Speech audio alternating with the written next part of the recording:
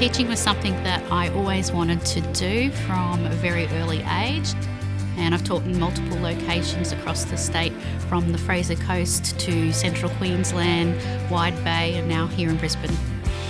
I've been extremely fortunate to have quite a diverse career.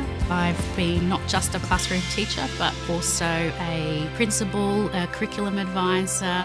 I have been a pre-service teacher mentor, passing on that baton to the next generation of teachers.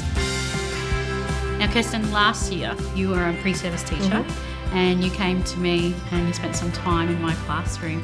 And during that time, it was just great to have you as a sounding board and to get feedback, authentic feedback about what I was doing and how I was doing it, really tapping into your years of experience.